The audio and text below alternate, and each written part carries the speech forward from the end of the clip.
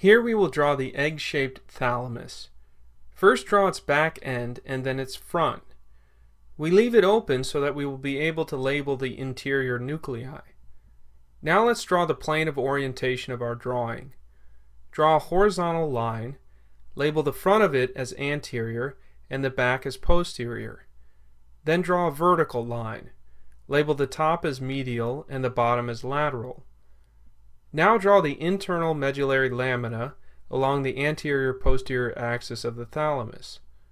Just lateral to the internal medullary lamina, label the lateral nuclear group and show that it connects with the limbic system. Next, wedge a triangle in the anterior thalamus and label it as the anterior nuclear group, which is involved in the important memory circuit, the Pape circuit. Show that the anterior thalamic nucleus projects to the cingulate gyrus. Then label the ventral nuclear group and the ventrolateral thalamus.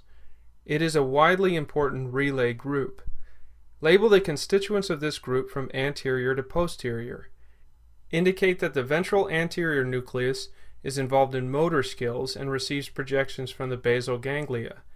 Then that the ventral lateral nucleus is involved in coordination and receives afferent information from the contralateral cerebellum, and finally that the ventral posterior nucleus projects to the primary somatosensory area. Indicate the ventral posterior medial nucleus encodes input from the face, and that the ventral posterior lateral nucleus encodes input from the body.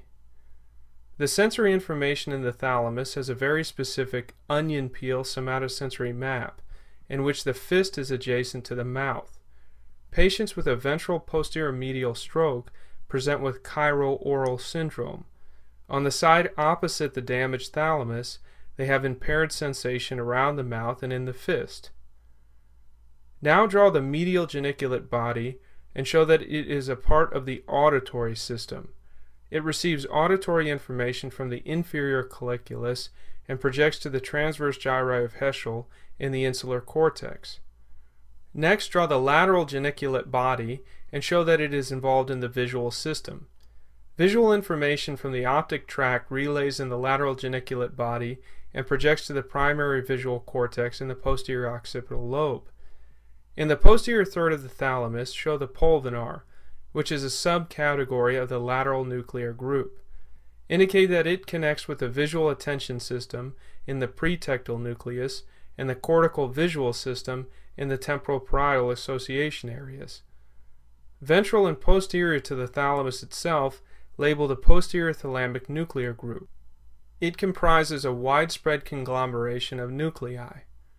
Here we will only draw one tiny nucleus, the posterior nucleus, which attaches to the posterior tip of the thalamus. Show that it projects to the secondary somatosensory cortex in the inferior parietal lobe, which is involved in cortical processing of pain and temperature sensation. On the medial aspect of the thalamus, label the medial nuclear group, which largely consists of the dorsomedial nucleus. Show that the medial nuclear group connects the limbic centers to the frontal lobe. It has afferent connections from the amygdala, hippocampus, and basal forebrain, and efferent connections to the prefrontal, premotor, and frontal eye field regions of the frontal lobe. Now show the internal medullary lamina itself contains the intralaminar group. Indicate that it has widespread inputs and outputs involved in the maintenance of arousal.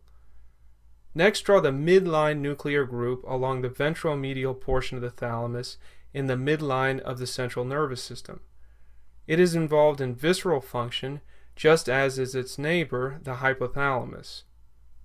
Lastly, write out that the thalamic reticular nucleus forms a shell around the thalamus, and indicate that it is a diffuse modulatory nucleus that communicates widely with the thalamus and cerebral cortex. If we were to draw the thalamic reticular nucleus, we would obstruct the view of the rest of the thalamus. This concludes our drawing of the thalamus.